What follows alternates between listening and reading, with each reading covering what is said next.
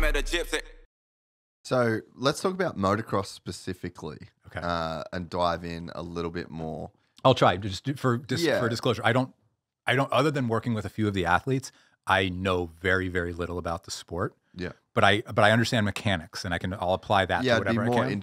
I'd be interested to hear what you think about the mechanics as it's applied to motocross, like Chad Reed, Chase Sexton. I'm pretty sure Hayden Deegan, who's one of the up and coming superstars, he's started doing it from that podcast with Chase, actually. Great. And then Jett Lawrence, I'm not sure if you've heard of him. I watched a race that he won recently.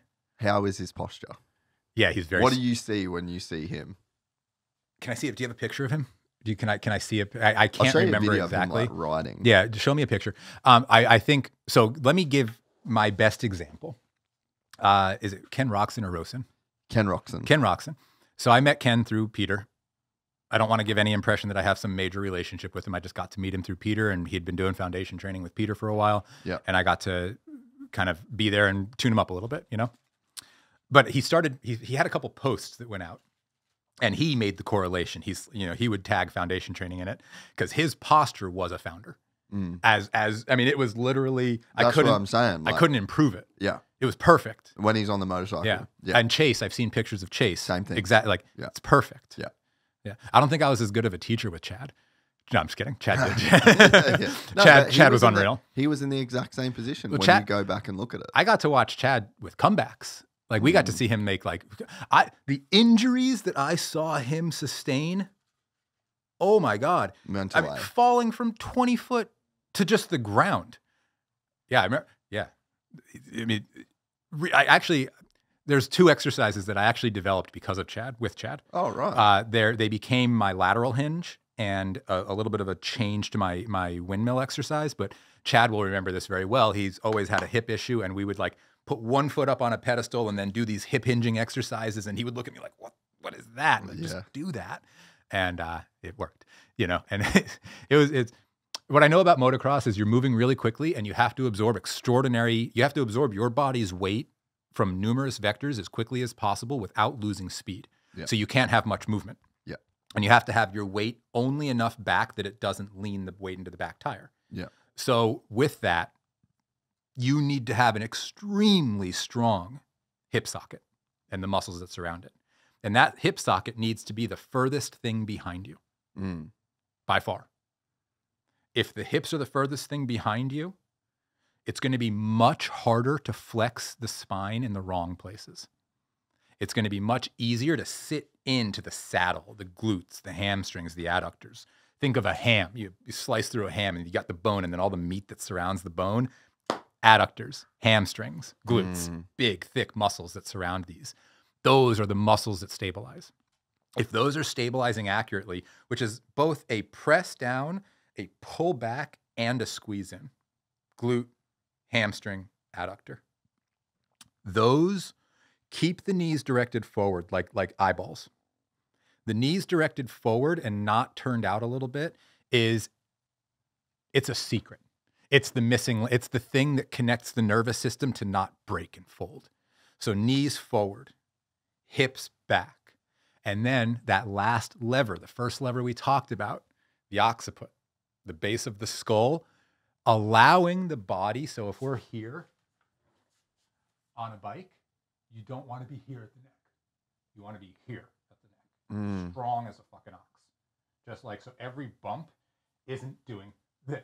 Yeah. That's the worst thing you could do. Dude, and that's what sometimes I say, when I'm trying to go fast, it's like my fucking eyes are vibrating. It's because I'm like... Yeah, and if you stabilize... And if you see Jett Lawrence, so I'll just show you a video of Jett. Something real quick that people can do, anybody can do, get yourself a vibration plate at home. They sell them on Amazon. They just have an oscillation. You just stand on it, it vibrates. You'll find positions that jolt you and make you rattle you, and then you'll stabilize and draw the hips back and lift the skull, and all of a sudden that rattling is just perfectly placed through muscles. There's no rattling. It's an instant education in stability and a good thing to practice. But it's all about finding the positions that you don't rattle in. Damn, you just blew my fucking mind. That's what we do. Because I can I can fully visualize that. Yeah, so right? You've probably felt it before. This, I don't know how much writing is going to be in this, but This is Jett. Like his posture is insane, and you can. His neck posture is extremely strong. That's the difference. Hey, talk into the mic. I'm sorry. Yeah. So watching Jett, the first thing that I saw in him, and you can see it in the guy next to him too, who doesn't do it. Boom. And then as soon as he hit a front bump, one of two things going to happen. As soon as that front wheel hits, either your shoulder blades are going to let this happen. It's bad. That's weak. See what my neck does? Or your lats are going to engage and it's going to go like this. Yeah. And that's what Jett did. Huh. All right. We've got to find something that's got a bit more riding footage for you. Yeah, this has been a lesson in motocross and supercross. You'd think I would have tried it over the years. One of the coolest experiences I had was I think this is just riding. We went to a track in Los Alamitos with Chad Reed once, and he just jumped over me a bunch of times. It was really cool. Yeah, his absorption is phenomenal. He doesn't break his shoulder blades forward. He doesn't retract his shoulder blades and squeeze them together. Really? So it allows his lat to take over. Yeah, it's excellent. It's very visible. I mean, yeah, actually, he just landed a huge jump, and it was perfect. His elbows came back, and his back stayed strong. Yeah. Yeah, that was really cool. It'd be really cool to like link you up with him. He's only 20, just 20-year-old kid. He just won 22 motos in a row in outdoors. Oh, all of them. First rookie 250 or 450? 450. Oh my God. Rookie season. Is he a big guy? It'd be about maybe. Because I'm 6 foot, maybe he's like similar to me, maybe like 5'11" or something like that. That's amazing. Has anybody else ever done anything like that? Not in their first year. There's been 2 other guys have a perfect season. Who's that? Ricky Carmichael and James Stewart, two big names. Yeah, James Stewart was really big when Chad was going. I remember his name a lot. I never worked with him, but I remember his name. So yeah, it's interesting to see, but like Jett's neck posture. That's it. It's like Formula One, man. Like exactly. And the reason that Formula One is so important, do I have to be like this, is because the second your body has G-force against it, if there's a break in the chain, you can't pull back. You're like, you're being pulled into this weak vector hard. Yeah. And it's very dangerous. Yeah. It's very, very dangerous. That rotational vector doesn't occur. Like you're not going around a turn with that force in riding, and you get to angle into it, which is extremely helpful. But in racing, in car racing, they're never having to go through this force, which motocross is nonstop. That lift of the occiput will do more for people than I think they can imagine. And understanding that your shoulder blades need to move away from each other, not towards each other, will do a lot. Exactly. Yeah. So it's like shoulder blades away from each other, not towards each other. Because that's one thing I notice when I ride. So my lower half of my body is pretty dialed. Okay. That's what I've spent the last, honestly, since 2019. Congratulations. Basically. So I can kind of get into that posture. Okay. I'd say get the founder posture.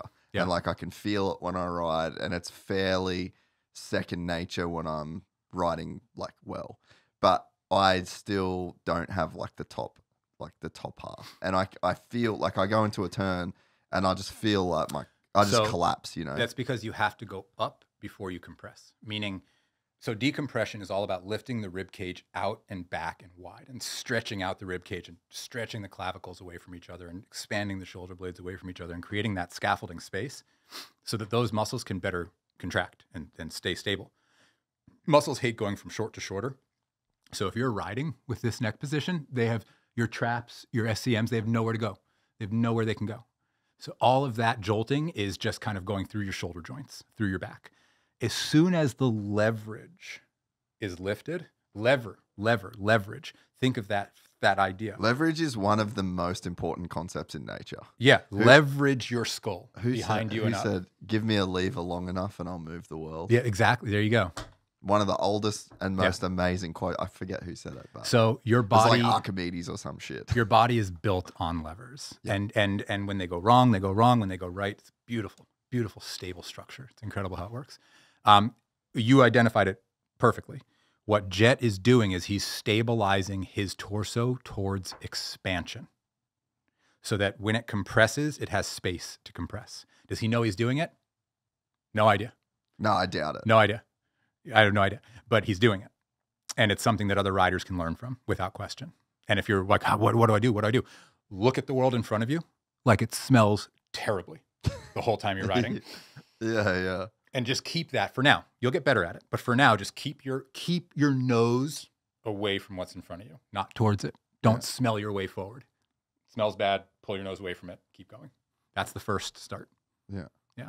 Yeah, man, it's so cool that you can just see that instantly in him with like the neck. It's got nothing to do with riding. It has everything to do with looking at relationships of head and shoulders.